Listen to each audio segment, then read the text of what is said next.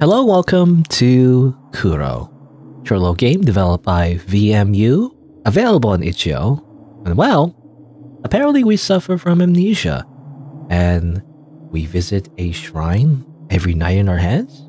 I guess we'll see if that means. Yes, little content warning though, this is a horror game, so there may be some disturbing elements. Your discretion is advised. Many moons ago, my memories were murdered. That's one way of saying that. One way of saying amnesia. Awakened in a hospital with a new life to start. In my restless dreams, I keep coming back to this place. That's a Silent Hill reference. That's just a one-to-one Silent Hill reference. Tomorrow won't be the same. My restless dreams. I tend to also make that reference, but that's just a direct reference. That's just like, you're just quoting Silent Hill 2, I believe, right? It was the second one. With like James. Anyway. Alright. We are Kuro. Kind of like, what is it? The Jianxi? What do you call it? The Chinese vampire? Chinese vampire slash zombie. I don't know. Something like that. Can we go back? Can I leave? No, I guess not. Anyway. Look pretty cute. Kind of like, this game is kind of like, you know, it's doing the whole retro PlayStation, you know, graphic style. Wooden sign. The sign reads, Shigeto Shrine. Or the shrine? No, the sign. The sign reads, Shigeto Shrine. The shrine? The sign.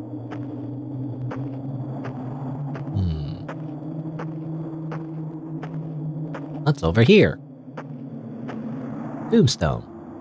An old tombstone. The name Mew has been carved in it. Oh, we know, I guess. Oh, weird. It becomes like first person. A sudden like change, like first person. We go like a particular. If you go to a particular spot, what was that? Okay, back to first person. A strange camera. Pedestal. A wooden pedestal. Something seems to be missing.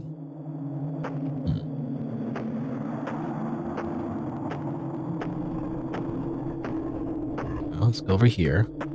Oh boy, it's tank controls.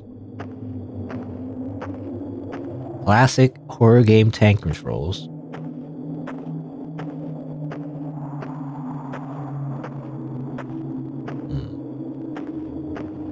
Kind of smiling, by the way. Why are we so happy? I don't know. Let's go in here. And we're inside.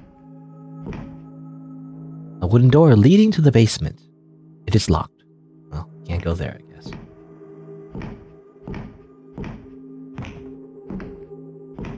A mirror? The door has been firmly shut. Numerous seals are placed upon it. Write something? No. Nothing happened. Okay. Yeah. Well, it looks like there's a mirror, though. Well, that's a mirror. The sealed door is on the left, actually. So this is the sealed door. This is a mirror, but you can't really interact with the mirror.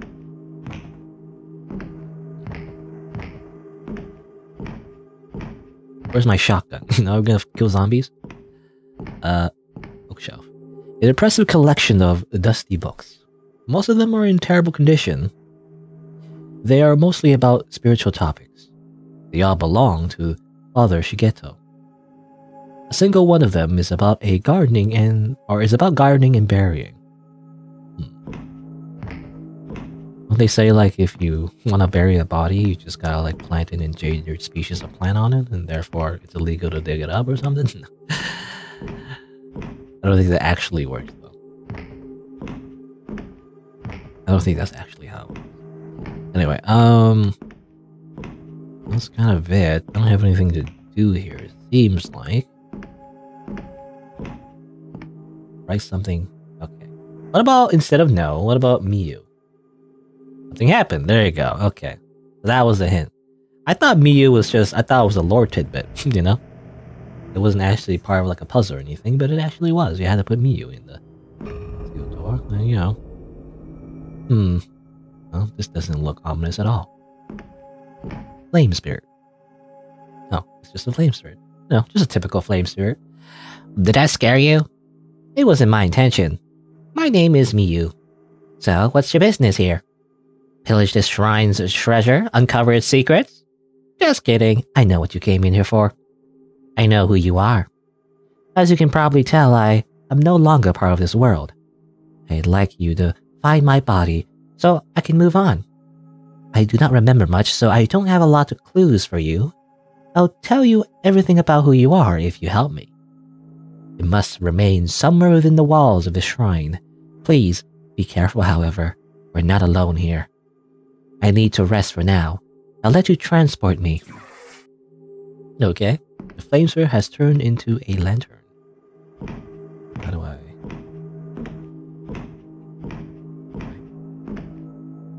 Oh, that's strange.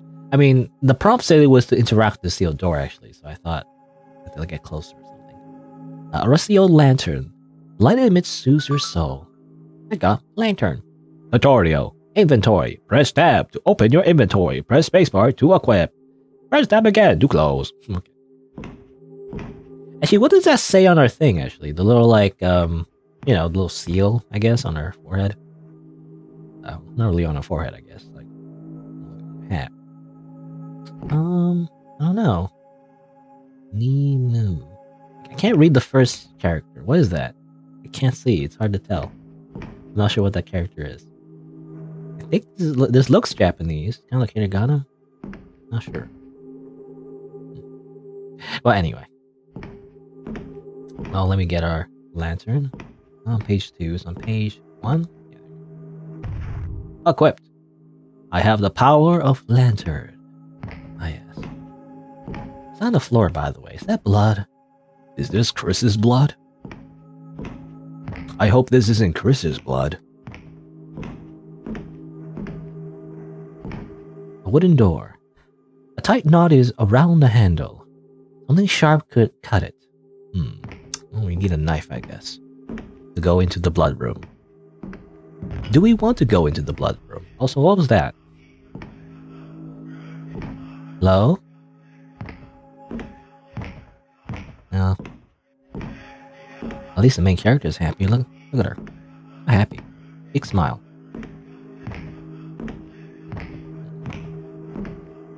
A library? Over here. That's blocked off. Weird book. The disassociation ritual.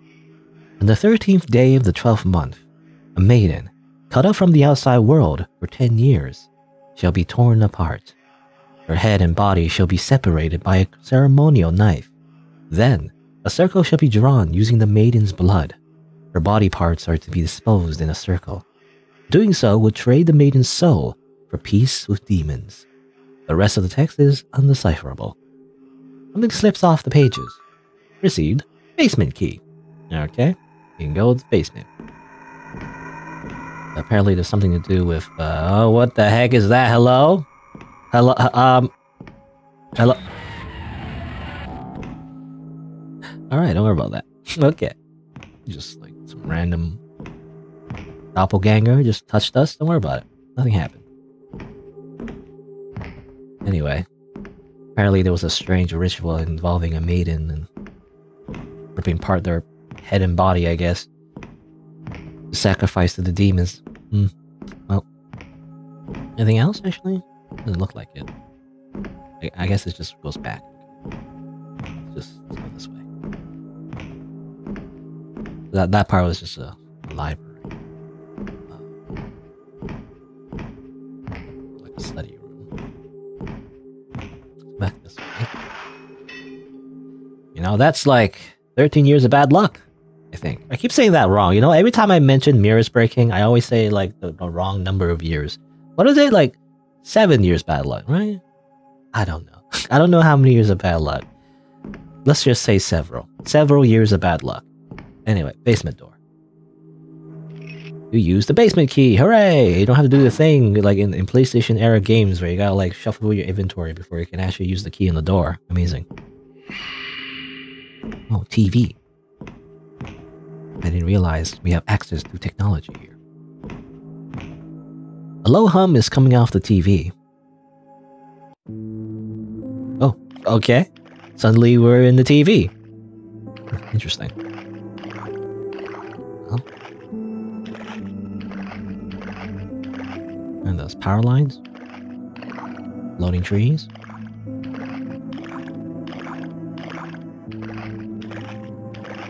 Very surreal so far. You know, has a bit of a horror element to it, but also a bit surreal. I mean, obviously this in particular. That reminds me of what was that game? LSD. You know, LSD Dream Simulator or something. Everyone was head over heels for her. Through her mere presence, she drives people into jealous rage. They often led to brutal acts of violence among the priests of the shrine. Her skin was just like silk, alive, young, pure. If only she would have seen me as more than a guard. Everything was fine until that man came and took her heart. When I found her corpse, her head was missing. I finally had an opportunity to have a piece of her. I had to take her heart, just like that man did when she was alive. This alone didn't quench my hunger. I had to taste her flesh, to get closer to her than any man could ever have. When I think about it, you look a lot like her.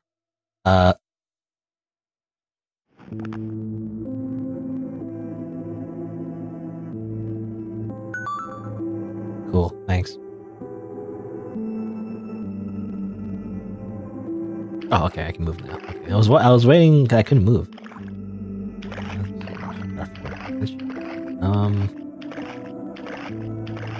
Right.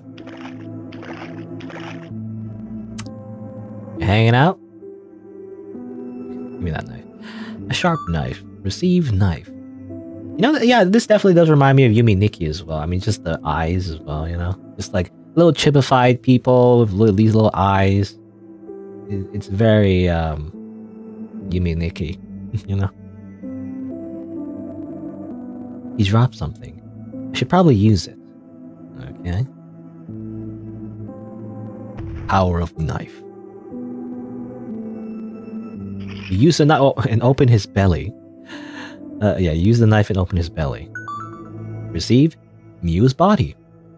Okay. Now, he's the one that took Mew's body. We cut it up, you know, because he ate her heart. Okay. Oh.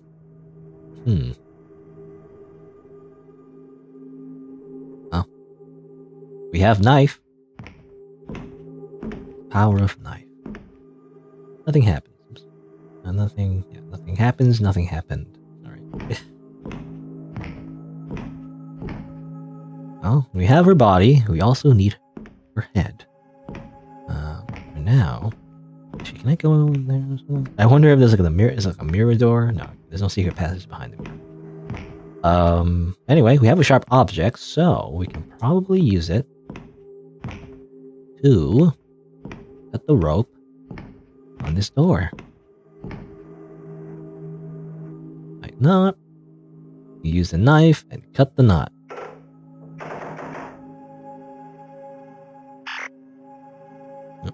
Can't see a thing, so let me just use the power of light. Put your faith in the light.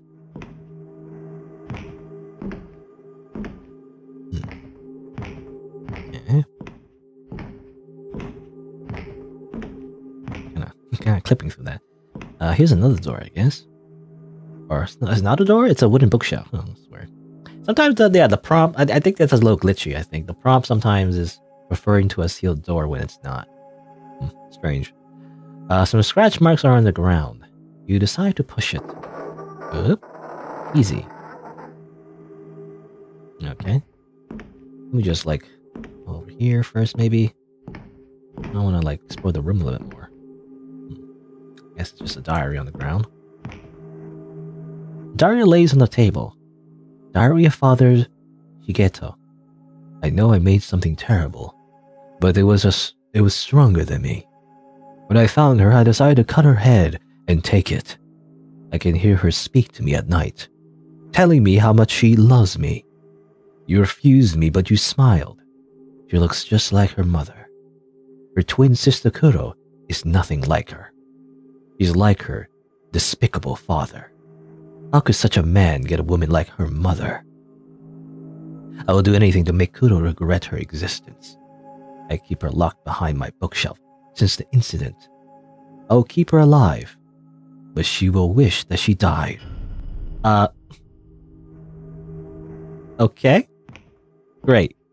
Man, this is getting dark. I mean, I don't mean literally. I guess Kuro. I mean, aren't we Kuro?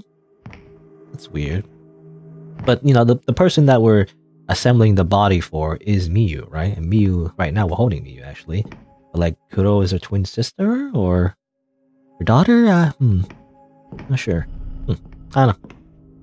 I guess, I'm not sure. Anyway. Over here. What's over here? Body bag. Blood is leaking through the bag. Receive Miyu's head. Okay, it's just a head. So, you know, apparently, I mean, it seems so far the story is like, assuming we can trust the, you know, narrator, but apparently Miyu got, you know, decapitated. One person got her body, another one got her head. Diary lays in the bed. Kuro's property, don't touch. You decide to trespass the warning. All this happened because of Miyu. I hate her so much I wish she died sooner. Always in her shadow. Nobody discovered it, but I am the one who killed her. I stabbed her to death and left her body to rot. Father Shigeto got me locked up here since the incident. Nobody suspects that her own twin murdered her. Nobody will know how right it felt. Okay, so Kuro was the one that killed Miyu, it seems. Okay. And there's some kind of like, I don't know, some jealousy basically, as mentioned in the TV world, you know? Like Miyu's mother, I assume. I guess was involved. Well, anyway, I got the body parts. I guess we'll go back to the circle. 2 empty circles are drawn on the ground. You put Miyu's body in place. 2 empty circles. You place Miyu's head in place. Ooh, just body bags.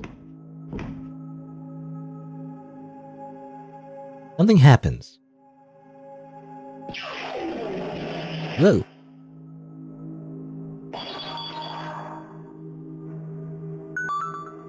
Ta-da! So, this is how I ended up, right? What a pitiful fate. No wonder my soul was kept here all this time. And, about your past. You are the one who killed me. It's okay to remember now. I do not hate you anymore. I know how everyone treated you because of me. I knew how you felt about my future husband. If I could, I would have given it all to you. But I don't have control over how people were around me. Father was always forcing me to do all these things. I only wanted to see my sister one last time. I'm glad you came back here after all this time. Now, let's go home together.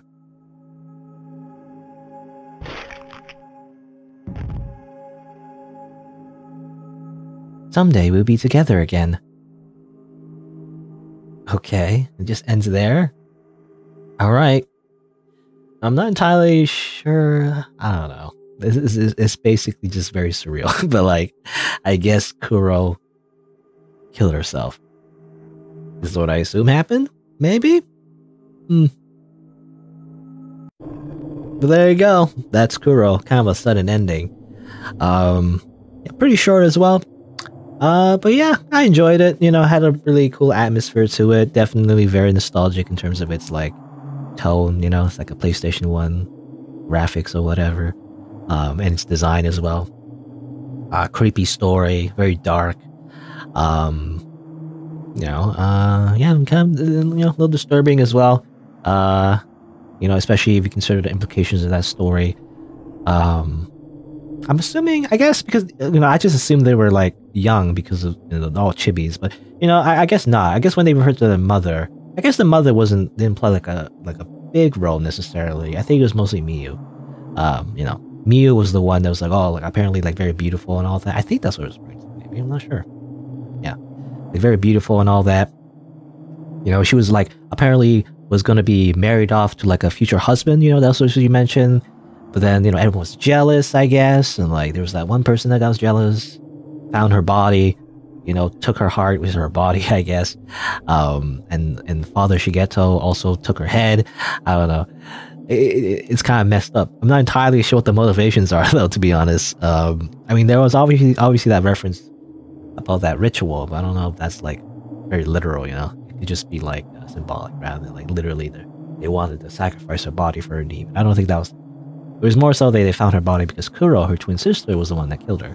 She was jealous that, you know, apparently Miyu got all the attention and everything. But Miyu herself, you know, was just a victim as well because she didn't really want to have all the attention in the first place. It's kind of sad when you think of it. It's just tragic. And I guess, because it's implied that this game takes place in a dream, though, so I'm not entirely sure. When she kills herself, did she actually kill herself, or was that just a dream, and like all this was just a dream? A manifestation for guilt, maybe? I don't know. I'm not entirely sure. It could also just be like, oh, you know, not real, I guess. I'm not sure. But definitely interesting. I don't know if it's gonna be like a full version because this is like really short. I don't know if it's gonna be like an expanded version necessarily. I think I saw something like that. But I guess yeah, I'd be interested if there was. You know, definitely would check it out. But there you go. Again, not much to say because it is pretty short. Yeah, just a quaint little game, I guess. Very disturbing, but I like it. You know, it's just an interesting contrast as well with the main character just looking like kind of very cutesy. You know, just like a chibi, like cute character, like a big smile. I don't know. Anyway, very yeah. Again, definitely very Yume Nikki. You know, not exactly, I guess. It's definitely a little bit more linear than Yume Nikki, obviously, but that definitely has that vibe. You know, definitely has like kind of like a Yume Nikki 3D vibe.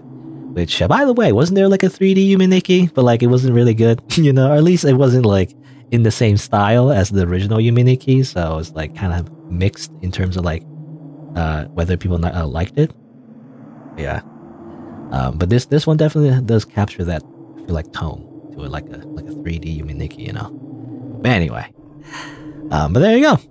I guess that's it for Kuro. I guess if you're on YouTube, you didn't know, I stream these games live on Twitch, so check me out over there if you're interested. I also have other playthroughs on the channel, so you can look for those if you want. Thanks for watching. Until next time, see you then.